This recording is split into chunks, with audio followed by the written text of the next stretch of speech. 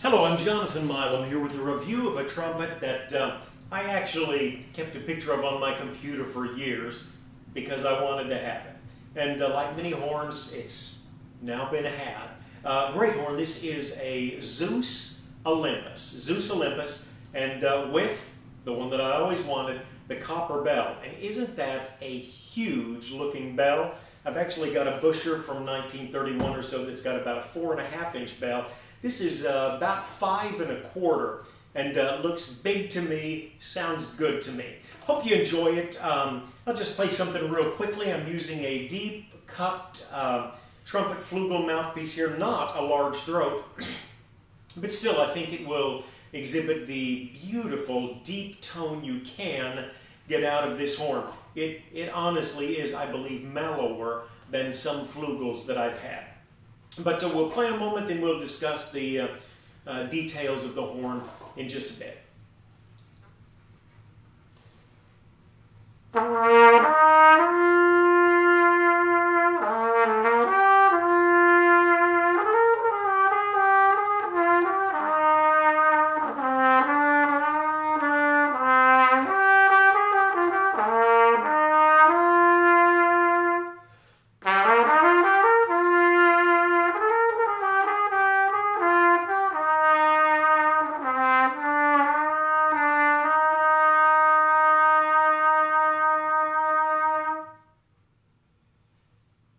This is, as I said a moment ago, a ZeuS Olympus. It is considered a large bore horn, 470, and I've always maintained it's not the bore of the horn that concerns me, it's the size of the receiver, and this horn seems to me to be playable. I'm not a strong wind guy, but I don't feel like this horn eats you up. In fact, although the bell has a large end diameter, 5 1/4 inches, it holds a mute remarkably well. I don't have a mute that fails to fit in this trumpet. So it's flared nicely, but it's not so large that it's unbearable to play. And that is nice. As I mentioned, it does have the copper bell, and this is a heavy copper bell. It also has a copper lead pipe, and then you've got brass for the mouthpiece receiver, which is good, I think, because copper would probably be too soft, get a little flared. You've got the tuning slides that are all going to be brass, and of course the valve block. This horn was made by Canstel, marketed I believe by Zachary Music, and so it has your traditional Canstel feel on the valves, very acceptable. Compression is very good, pops on all of the valves. Nice radial tuning slide, not the D shape that you get usually with a box Strad, but definitely a more rounded feel.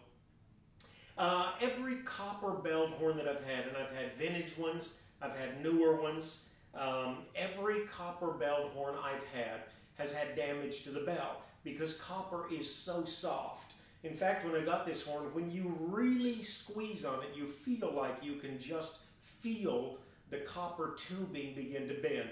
I imagine that's a little bit mental, but it is a very soft metal. I did take it to a good tech here in Houston, Steve Holtquist, who is an excellent brass technician in the Houston area. He did a marvelous job just cleaning up some dings on the bell area, some down here. The third slide was a little bit dented. The end looks pretty good now, in fact, quite good actually. Second slide, you know, just the usual stuff, looking very good now. The bell was recently cleaned, so it's not developed a patina. It looks light pinkish, but in time, quickly, it will darken to an orange color. And if you leave it alone, it'll really turn like a dark shade of brown. This horn has no third slide stop. It doesn't have any stop at all, and that's one reason that there were a lot of dings on the bell. If lubricated well, and I keep it well enough for me, but it will fall out if you keep it in a trumpet stand. I usually hook a little bunchy up to it to keep it from falling off, but not using it right now. Okay, what else did I want to mention? We'll just do a little bit of scale to give you an idea of the high and low of the horn. Again, this is with a deeper trumpet flugel mouthpiece.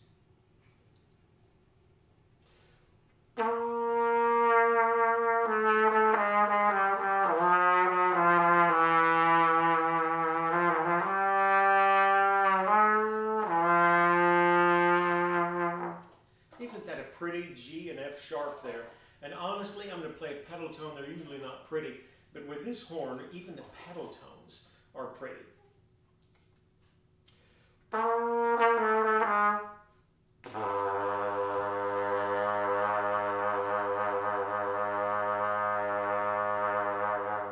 really think this is one of the few horns I've ever had. If it had a fourth valve and you could walk all the way down to the C and B flat, it would be usable on this horn. Okay, we will now use a little more modest mouthpiece to give you an idea of the alternate qualities of this horn. And I've said copper. Of course, it can be very mellow if it's played softly, but it really can project extremely well and not break up or black as some brass bells will do. So it's a very diverse horn in potential.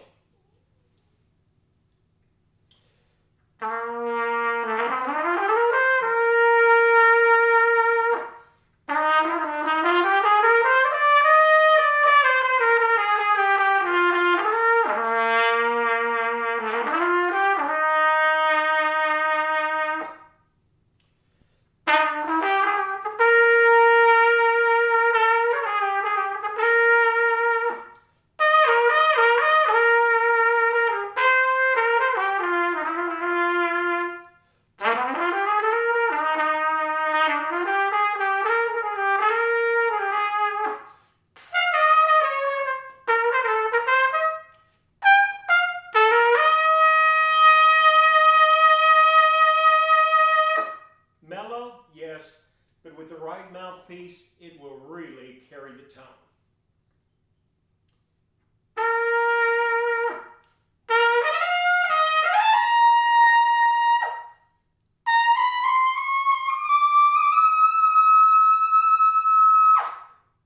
Your high F. This is the ZeuS Olympus with copper bell. It is a very fine horn. Hope you've enjoyed it. Thanks for joining me. Check out my other vids. Say hi if you'd like. And as always, God bless.